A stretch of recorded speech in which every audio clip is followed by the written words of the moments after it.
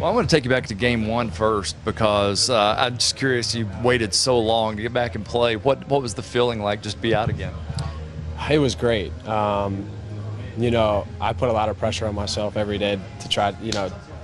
In my head when I went out there, I was like, okay, like I'm mid-season form when I played a couple years ago. So I was, my expectations. But when you get out there and play again, you figure out, that this is still really, really new for me coming back.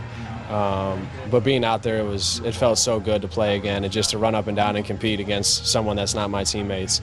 It was a really great feeling. I think the thing that was interesting to me is getting to go to the morning team meeting, and Cal points out all the great things you did and you didn't score. Mm-hmm. Yeah, I think that's just something that's kind of been, who I am. I just try to make the right plays every time. I'm not going to try to force things. I'm not going to try to hunt my shots. I'm going to take my open shots and make the right plays always. And I think yesterday Cal was just trying to prove a point, that exact point. You don't have to score 20 points a game to impact winning. It's just making the right plays. And that's just kind of who I am, and that's who I'm always going to be. If I got to help my teammates out, make plays for others, guard, take charges, do the dirty things, make shots, I'll do whatever it takes to win. That being said, game two, you finally get the scoring going. Does that take a little pressure off your back? Just like, okay, got that done out of the way. Yeah, it definitely felt good to see the ball go in the basket for the first time in a while. But it's just constantly reminding myself that, it's still baby steps right now. Every game I'm going to get better. Every practice I'm going to get better. I'm going to get into a better rhythm. But yeah, it definitely felt good to just be in a better rhythm. And I think playing, coach was really cool, letting me play more minutes today to try to get in a better rhythm. So it felt good. Felt good playing. Did you beg to get back in game one? I think I saw you like. Yeah, I came out and I looked at Chin. I was like, yo, like, come on now. Let me get a little more. I can't be running up and down for 2 minutes and then coming out. I'm fine. And Cal mentioned yesterday, he's like, CJ's fine. Let him get a little more. So that's my dog. So when you were going through this whole process, who were you leaning on? I know a lot of people have people they can ask questions of, maybe been injured before or whatever. Was there anybody that you relied on? Yeah, there were a lot of people. Obviously, my teammates were huge because, they saw me go through two things in a season that, no basketball player that wants to go through. So the love I have for my teammates is definitely what got me through it. And then I have great family support.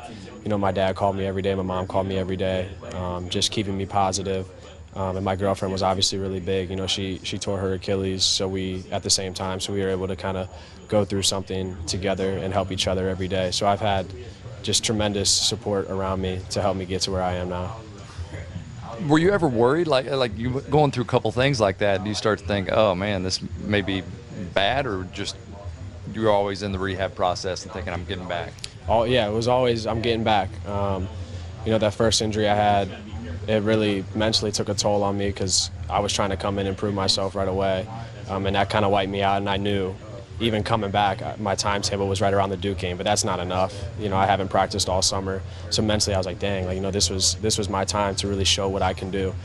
So that was demoralizing to me. And then when I went out and tore my hamstring, I didn't. It was surprising. Mentally I wasn't really in a bad spot. I had one day where I cried with my family on the phone because it was so tough.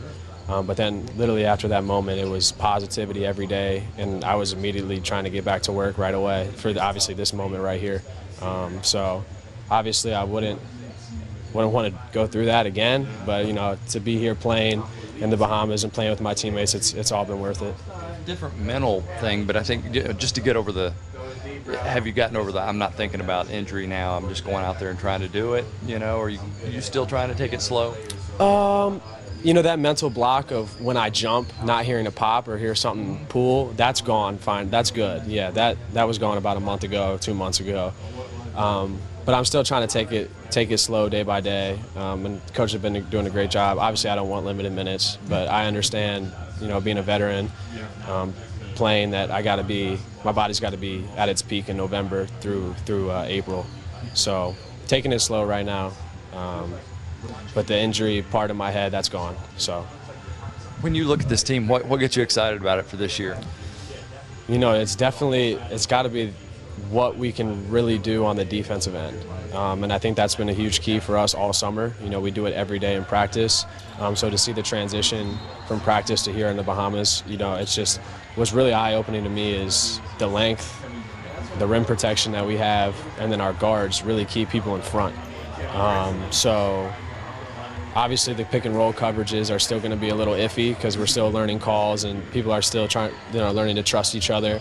But I think that's something that's really going to help us this year because I think a lot of these guys can score the basketball, obviously, because you can see. But that defensive energy and the athleticism and the length that we have is going to be really disruptive. Does your defense, does that come from the days in college, or does it go before that? I mean, to be such a good defender? It's been before, you know, in like little Catholic school basketball. I was able to play with a really good organization called the Friars Club with Coach Sean Cook. And he was probably the first one that really was big on defense. And I was like a chunky, overweight, white little shooter. So, you know, defense probably, you know, I wasn't a great defender at the time, but he instilled little things that are helping me even today of just being in the right spot. And so a lot of credit goes to him. And then my high school coach, Coach Rousset's coach for Coach Hurley at St. Anthony's, and defense was huge there. So then as my body grew and I thinned out and I got quicker, I was able to put all the pieces together and just try to be smart and be in the right places at all the time and play with tremendous energy. And that's been pretty big for me. I mean, you obviously, it looked like when we were at the meeting and you were going through film, you're blowing up some of the pick and rolls.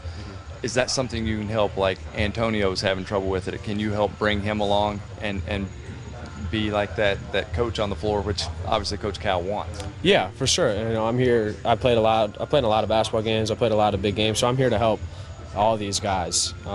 So I think kind of what you saw last night, honestly, like we didn't talk about a lot of those things prior to the game. I just, in my instincts, I did it because I've guarded really good players. So it's not even on them, you know, because they were just doing what coaches were telling them to do.